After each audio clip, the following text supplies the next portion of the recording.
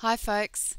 Well, my oven broke down last week and we're getting our kitchen renovated this week, so I wasn't in a hurry to repair the old oven. So I was looking for other ways to make my sourdough bread, and I can't believe I haven't tried this out before, but you can bake your sourdough bread in a slow cooker, and this is how I did it. So I just started with a basic whole wheat sourdough dough. This one was one that I mixed in my stand mixer in the morning and bulk fermented through the day. So this is at the end of the bulk fermentation period. This is a 70% hydration dough, which is a little bit less water in this dough than I would normally do, but I find that has worked the best with the slow cooker. The first loaf I made in the slow cooker was really a lot wetter, very high hydration, and it didn't work as well because I had chia seeds in it and it was a bit gummy. So this one turned out really good.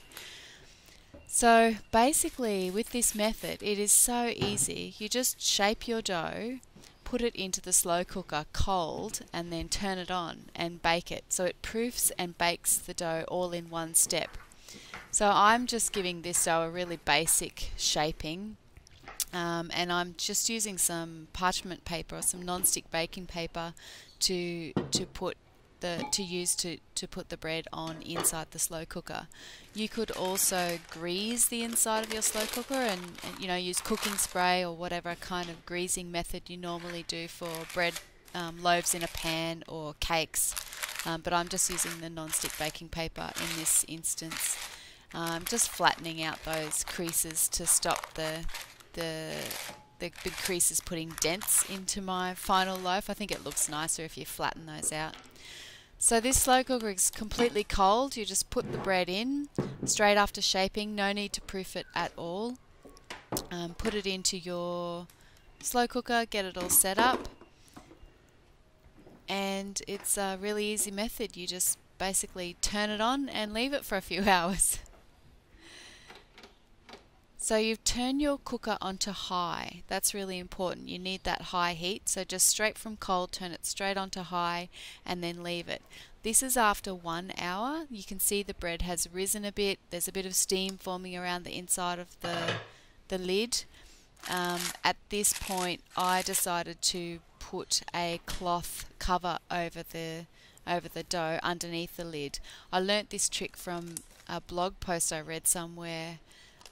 And it's a really good way to catch the steam that comes up off the loaf, and so the cloth collects the steam and prevents it from running down back into the cooker and making your loaf damp. So this is the bread after 2.5 hours, and it's done.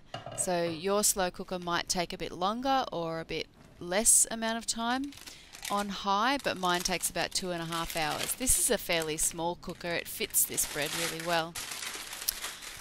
And what you're looking out for when your bread is done, I actually did a skewer test like you would with the cake. So I put a skewer into the loaf and make sure it came out clean.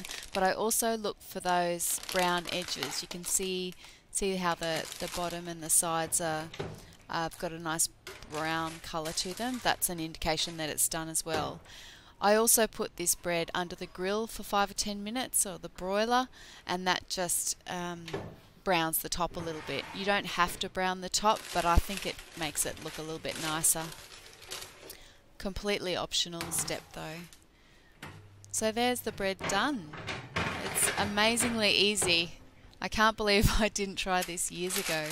It's a really good option if you don't have an oven, but you'd still like to make bread.